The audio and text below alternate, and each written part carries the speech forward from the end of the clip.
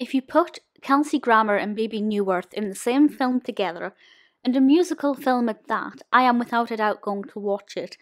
I am, of course, talking about the 2009 film Fame. I had seen Fame on stage before seeing this. It was about 7 or 8 years ago I saw it on stage and I really liked it, so I was very keen to see the film. And I have to say that this film is quite different. The fundamental aspects are there. It's about a group of young students, 16, 17, 18, who go to the New York Academy of Performing Arts.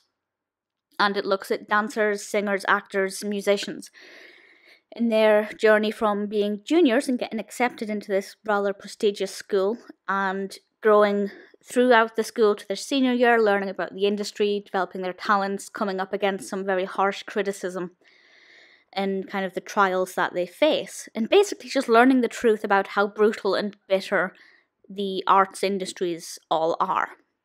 So that's, the principal aspect of it there is very much the same. But there are a lot of things about this film that I feel are quite different, but not necessarily in a bad way. So as I said, the film was released in 2009. It is directed by Kevan Tancharoen, and written by Allison Burnett. And honestly, I loved it. I have to say, there won't be any spoilers in this. No, there definitely won't be. I have to say, though, the soundtrack is very different. The soundtrack, I don't know off the top of my head if there are any songs in it that crossed over. But to be honest, there aren't that many musical numbers in it. There are a couple where you have big flash kind of mob dances, but for the most part, this wouldn't carry itself across well onto stage, this soundtrack.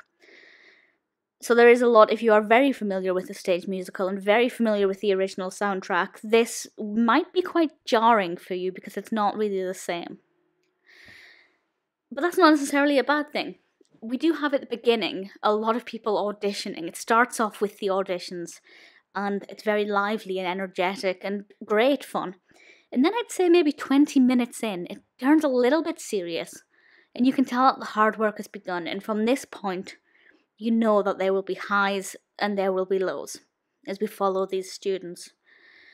There are several students, I'd say 4, maybe 5 students whose journey we follow specifically. There is a classical pianist who wants to spread her wings, but is suppressed by her father's, strict rules. There's a boy who wants to become an actor, but he has some anger issues because of something in his past. There's a girl who starts out quite shy and nervous, who is maybe too trusting of some people. And my favourite is a boy who wants to be a filmmaker. Absolutely loved him in this. Absolutely brilliant. Obviously for me, also we have a dancer, a ballet dancer as well, who he doesn't seem to have much of a role in it until about 2/3 of the way in, and then he becomes exceptionally prominent. And his scene, I can't really say what happens without spoiling it, but hopefully you'll know what I'm saying if you've seen it on stage. His scene is the most emotional part of the film. It is the pivotal turning point for the characters' journeys and realizations. On stage, that is much more powerful. And I think because it actualizes itself on stage, it's not just hinted at, it's done. It's very different. That character's journey is very different on the stage version. And I think because you're in the room as well, it's a lot more atmospheric. So I will say it's not as effective in that way on the film. But I don't think that's much of an issue. So everything for me in terms of the mix of characters, the soundtrack was not as expected, but still very good. We didn't really see any of their school lessons in terms of, in fact, did we see anybody being taught anything?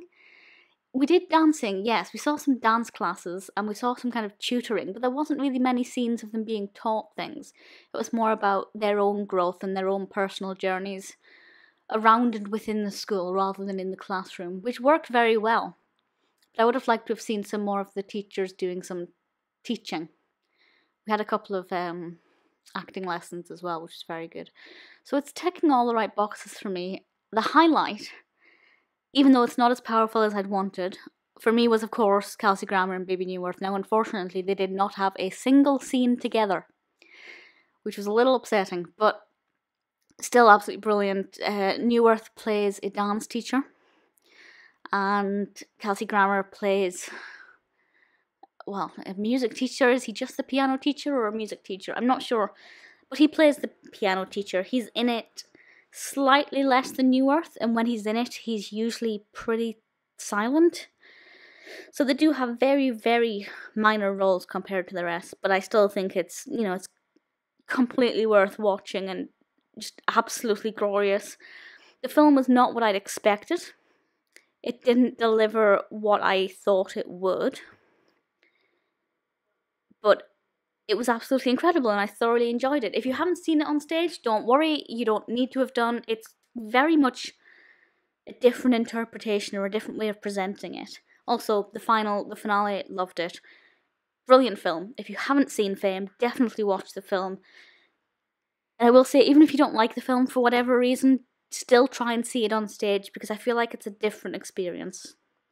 If you've had a chance to see it on stage and you see the film, do let me know which you prefer. I loved the stage show. It was very powerful, but being a diehard, madly in love fan of Neuwirth and Kelsey Grammer, I have to say that this film is a bit marvellous.